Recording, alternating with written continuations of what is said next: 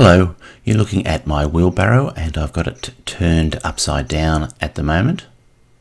And I've got it turned upside down because the wheel is flat, and I'm going to share with you today how I replace the inner tube on this Barrow.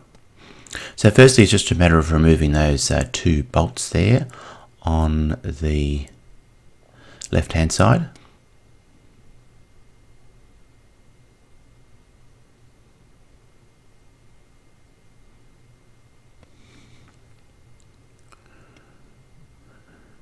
Yes, wind off I've loosened the nuts now, and I'm just going to wind off the two bolts. Just make sure you hang on to everything as it comes off and don't lose them.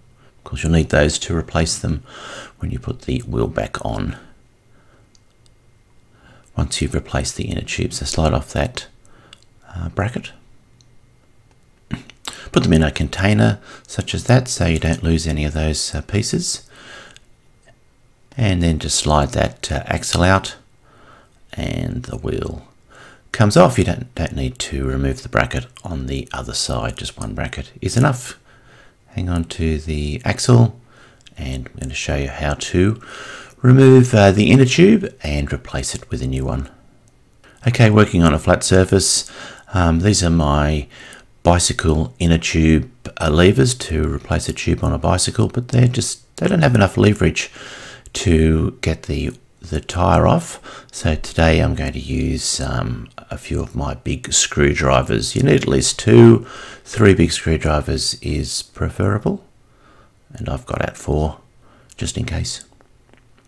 And just start pushing them in,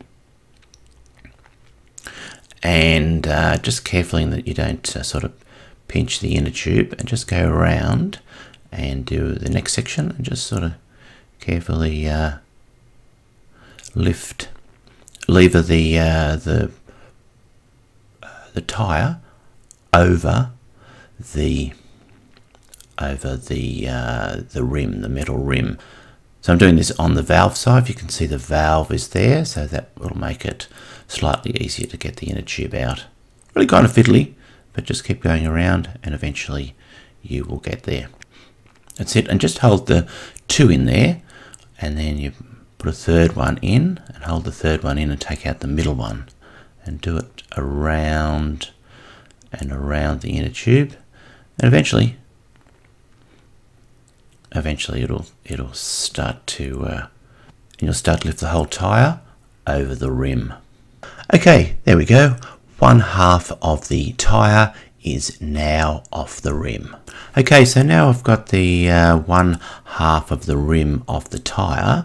Then it's just a matter of pushing quite with a fair bit of force, pushing that tyre forward and pulling the rim towards you, and then the tyre, there it goes, the tyre quite easily comes off the rim.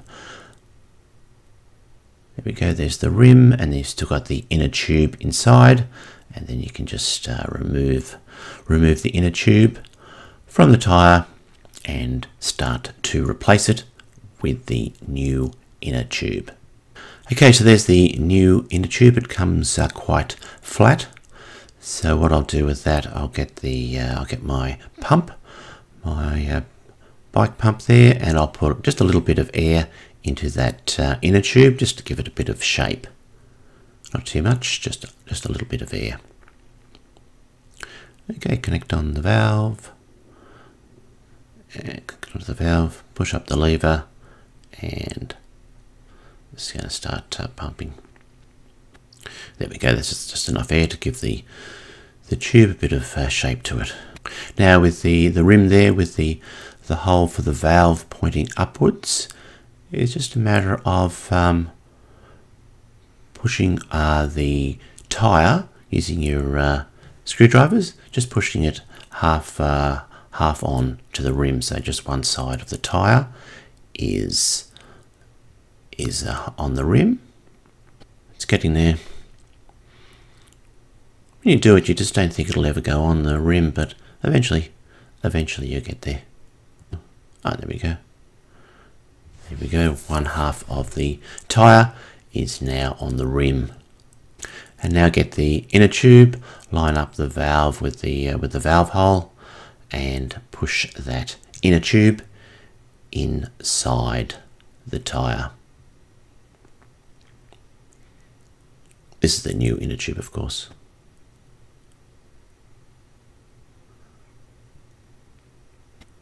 Okay then, so once the tube's inside the tyre, just find your valve and feed that through that little valve hole in the rim. There's the valve coming through the valve hole.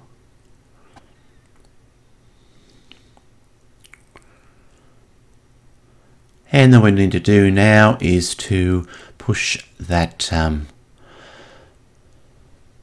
push the tyre, that second half of the tyre back inside the rim. So it might take a bit of force there to push half of it in at least, and then get your screwdrivers. Now you've got to be very, very careful that you don't pinch your inner tube when you do this. So just put the end of the screwdriver just over the rim, just enough over the rim just to get a bit of leverage, and push the tyre back into place. And a bit of force. And there we go. There we go. So there's the tyres back on the rim, the new inner tubes inside the tyre. Now all we need to do is just pump it up. And there it is. Pump it up to, I think on the side of the tyre it says pump to 30 psi. Connect the pump to the valve. Push up the lever to lock it in place, and start pumping.